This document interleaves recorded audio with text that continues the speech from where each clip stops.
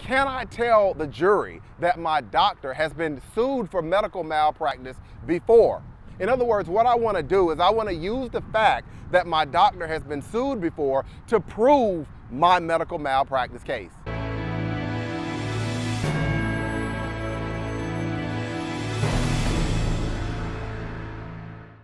Hello, I'm Marcus Boston, and I am a medical malpractice and childbirth injury attorney practicing law in the state of Maryland. And I would like to talk with you today about that question. Can you tell the jury or the fact finder that your doctor has been sued in the past and use that information to prove your medical malpractice case? Well, before I answer the question, I want to jump back and give you some foundation as to how you prove medical malpractice in the state of Maryland. To be successful, you have to show that your treating doctor fell below the standard of care owed to you. And by falling below the standard of care, this is what caused your damages, the injury, your harm. You have to be able to show that. You show that with the use of medical experts. That's right. Medical experts are used to give that opinion. They will have an opportunity to look at your medical records and talk with you about some of the things going on. They will look at all that pertinent information in the case, and they will be able to give an opinion.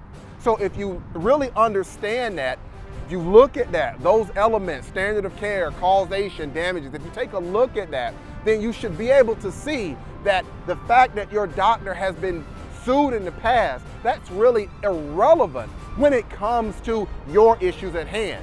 See, we do not want juries and fact finders, we don't want them to be using unnecessary or irrelevant information to come to their conclusion in your case. We want them to look at the facts, and we want them to look at the record at hand and make a decision based on what is in front of them. We don't want them to be using information in the past that could cause all types of confusion, and just to put it bluntly, the doctor may not get a fair chance in your case. So for those reasons, the fact that the doctor has been sued in the past, in general, that's going to be irrelevant when it comes to your claim, when it comes to you proving whether in your case, the case at bar, the case in front of the jury that day, it's going to be irrelevant whether your doctor has been sued in the past. So why have I taken the time today to talk with you about some really important information? Because if you're watching this video today, more than likely you have questions about what's going on in your situation. Maybe you're thinking about suing your doctor because you've suffered an injury and you would like to talk with a medical malpractice attorney about this process. The purpose of this video is to help give you insight and help you get an understanding of how some of these cases are handled in the state of Maryland. If you would like to speak with me further about what you have going on, this is what I invite you to do. And remember, it costs you absolutely nothing to take this next action. And what is that? Go ahead and pick up the phone and give me a call. I can be reached at 301-850-4832, or if you prefer, send me an email to medicalinjury@bostonlawllc.com. I answer Maryland medical malpractice and childbirth injury, wrongful death questions just like yours all the time, and I will be happy to take some time to listen to your story.